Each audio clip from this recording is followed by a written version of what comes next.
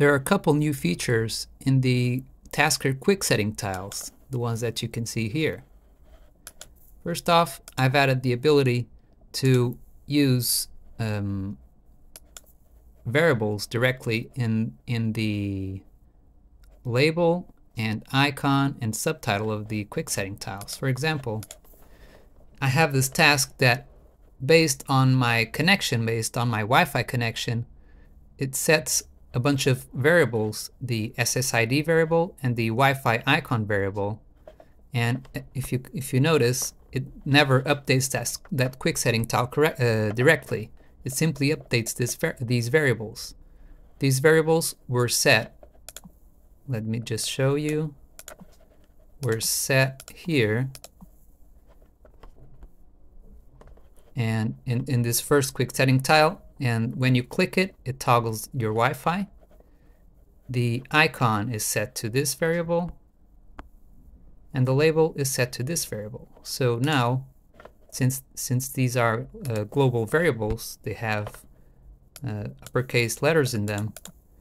Now if I want to update them, if I want to update the quick setting, I can simply update the Wi-Fi variables. And this, for example, if Wi-Fi is off, I set SSID to disabled, and I set a certain icon. If it's not connected to any network, which makes it have this IP address, then it says not connected. And if it's connected, it stores the SSID of the current network. So if I click this, it will toggle Wi-Fi off, and now it says disabled. If I click it again, it turns Wi-Fi on again and connects to my network.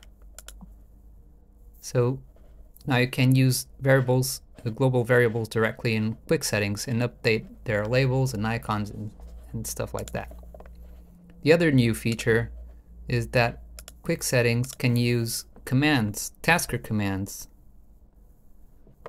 So in this case, just to show you how it works, I set a command to hello in the second quick setting tile, as you can see here, second.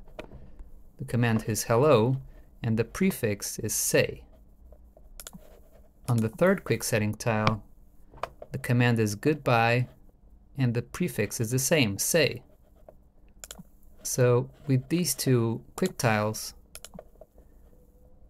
when you click them, they send out a command that has this as a start. It has the prefix, say, then equals colon equals, which is a separator for the command, and then anything else that comes after that is the text that I want to say.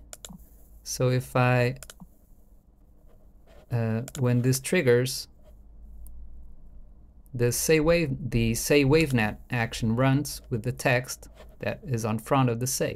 So if I click this, hello, you hear hello. If I click this, goodbye, you hear goodbye, because the commands that are sent out, say equals colon equals hello, and say equals colon equals goodbye.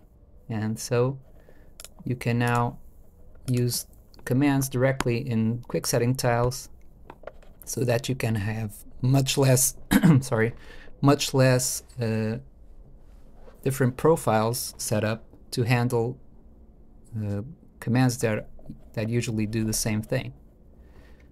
I'll leave a link in the video description describing how these commands work in more detail if you want to take a look. But hope you enjoyed these new features. Bye!